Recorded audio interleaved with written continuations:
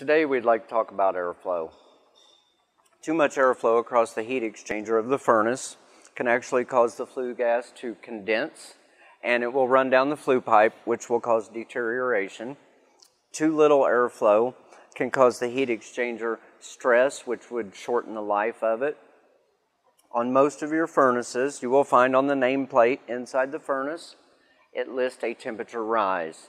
So today we'll take a temperature rise across the furnace and see if it's within the manufacturer's specified range.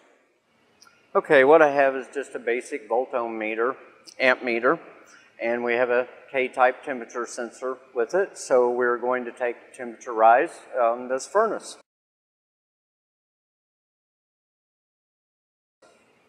We're going to start off with the return air. You would like to take your return air temperature as close to the cabinet as possible. So let's see what temperature we have.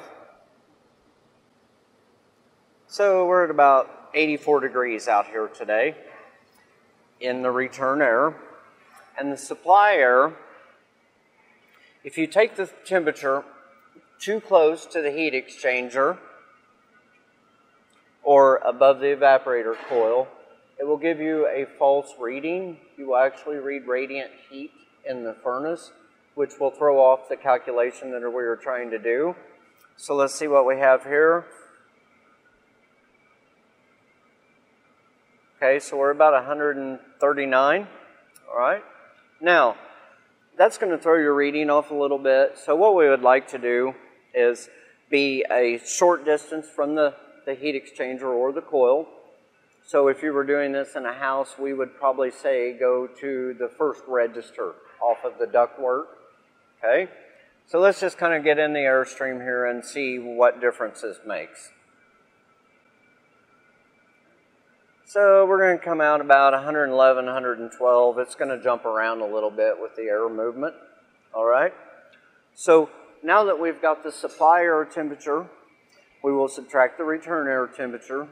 That will give us the temperature rise across the furnace.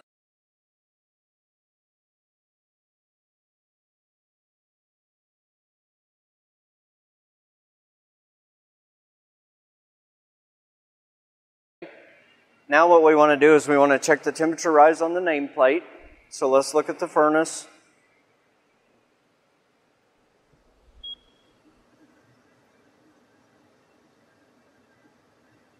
And this says 30 to 60 degree temperature rise across the heat exchanger.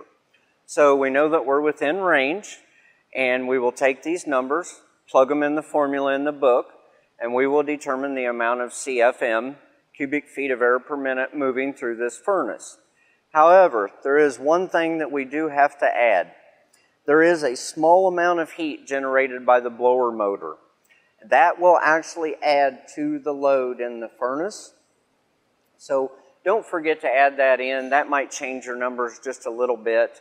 And we can do it both ways so that you see if there's much of a difference or not. Probably not going to change it a whole lot, but let's take a look and see how it comes out anyway. Now we're going to approximate the load that the actual blower motor is adding to the temperature rise of the furnace. So one simple way to do that is we can simply take the applied voltage, which in this case is 120 volts to the blower motor, and then we can take the amp draw, and we know that volts times amps equals watts, so let's take an amp draw and see what we have. And I'm going to just connect this to the common wire on the blower, and clamp this around and see what kind of an amp reading we get. So right now, this is drawing just a little over 5 amps, all right?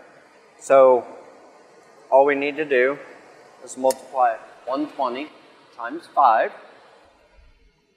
After we do that, we know that 1 watt equals 3.413 BTUs.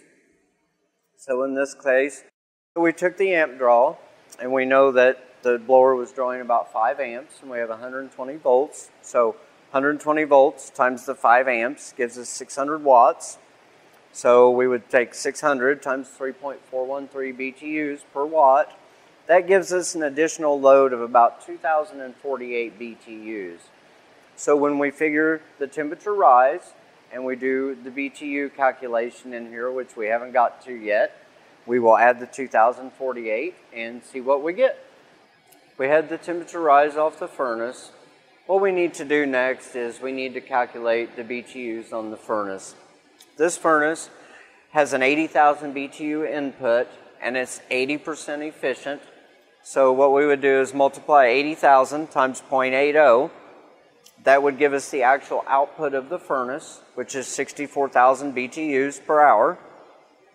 We are going to add the load of the fan motor, which is an additional 2,048 BTUs.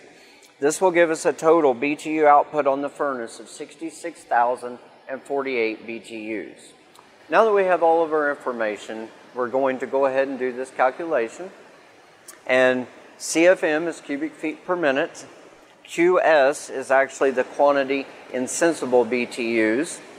And 1.08, that is a fixed number that never changes, times temperature difference. The temperature difference was simply the difference between the supply air and the return air temperature. So if we do that calculation, we come up with 1.08 times 30. It's going to give us 32.4. We will divide that by the output in BTUs, which is 66,048. After we do the math, you see that we have 2,038 cubic feet of air per minute moving through that furnace.